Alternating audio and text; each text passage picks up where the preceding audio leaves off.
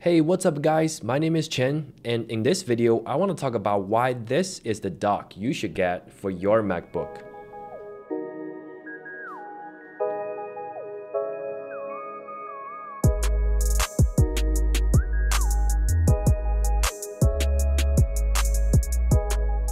Before I start crunching all the numbers and specs, let's take a step back and talk about why do you even need a dock. Nowadays, using laptops as main machine seems to be the mainstream, and manufacturers are aggressively pushing USB Type-C as the new standard. So you will likely get into a situation where you need to connect your flash drives or external devices to a computer via old-fashioned USB-A interface, which still remain predominant on most devices. If you are a streamer or do any type of content creating work in which you need to connect your cameras, your audio equipment, external SSDs and whatnot, your desk gets messy pretty quickly with all the dongles and cables. An all-around docking system, especially a Thunderbolt compatible one, can be a great solution to make your life easier. Caldigit released their flagship product TS4 in the first quarter of 2022 to replace their previous powerhouse TS3 Plus. Due to the global chip shortage, I wasn't able to get my hands on one till late August. So why would I wait so long for this dock while there are a few other options are in stock? Well, the answer is ports. A lot of ports.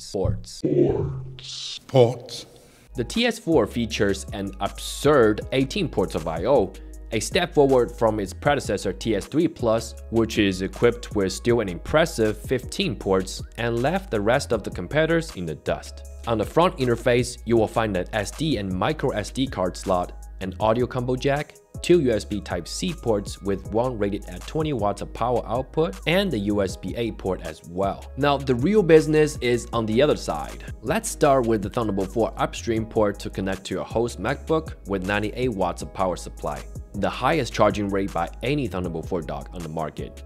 Right next to it are 2 Thunderbolt 4 downstream ports at 40 gigabits per second transition speed. Move on, we have a DisplayPort 1.4, another USB-C port, 4 additional USB-A port, USB, 2 of which are solely for charging. This comes in handy if you need to connect any USB power accessories on your desk, and 2 audio jacks to connect to your microphones and speakers. Last but not least, a lightning-fast 2.5 gig Ethernet port. Keep in mind that all the USB ports besides Thunderbolt 4 are USB 3.2 Gen 2 version, which provide 10 gigabits per second transition speed. Probably the only thing that's missing is the HDMI port, but that's not really an issue at all since you can simply use a USB-C or DisplayPort to HDMI adapter to save the day. This dock is constructed entirely out of aluminum, touched with a light gray anodized finish. The heatsink design on the sides helps the dock from overheating by this massive 230 watt power adapter. It also comes with these rubber strips. Just press them down firmly into the heatsink groove on the side or on the top, and boom, now you can place the dock horizontally or upside down for your specific taste. Initially, I want to strap the dock behind my cable tray with the zip tie for a cleaner looking desk surface. But since I need to use my SD card slot quite often, and the fact that it matches my universal audio interface perfectly on the sizes and exterior finishes, I decided to leave on my desk, and in my opinion, it fits pretty well around my setup. The TS4 package also comes with a 30-inch long Thunderbolt 4 cable, which I use to connect to my MacBook, another Thunderbolt cable to my monitor, a USB attached to the Elgato Camlink 4K for OBS recording setup along with my main camera, and the rest of the USB ports are hooked up to my other peripherals.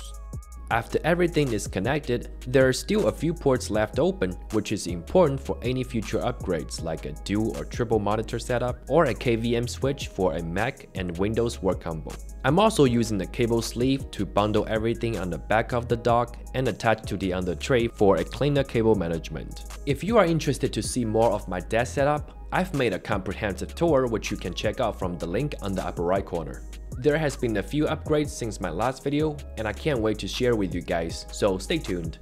I got the Caldigit TS4 to replace my old deck. It's a huge upgrade and allow me to add more peripherals to my setup. But how does it go against other popular options on the market? A quick Google search will bring me to the following candidates: the OWC Thunderbolt dock, Razer Thunderbolt 4 dock Chroma, and the Kensington ST5700T.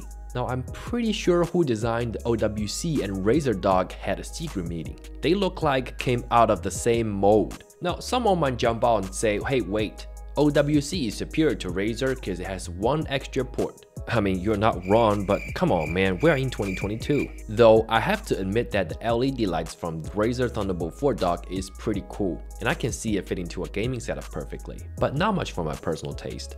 Kensington also have a very similar port configuration, but I just can't get over how boring their design language is on their product. All of our candidates provide 11 ports, which are miles away from Caldigit TS4 at a close price point. That being said, the winner of this contest is pretty obvious. It's not even a close one. So who exactly is this dock for? If the Thunderbolt 4 interface can speed up your project in a good margin and be more productive, or if you have a bunch of equipment you need to connect to your machine, or you're just a tech trendy guy who wants the latest and greatest. There are tons of smaller and more budget-friendly adapters on Amazon that might just satisfy your workflow and get the job done. At the end of the day, only you can justify whether or not this sexy block is worth $379 price tag. But if you find yourself in the market for the best Thunderbolt 4 dock there is, this Caldigit TS4 is the one to get, and you can take that to the bank. That is all for this video. Let me know in the comment section below of your application to use a docking system and which one is your personal take. Give me a thumbs up if you enjoyed it and subscribe to my channel for more contents like this. Thank you for watching, and I will see you in the next one.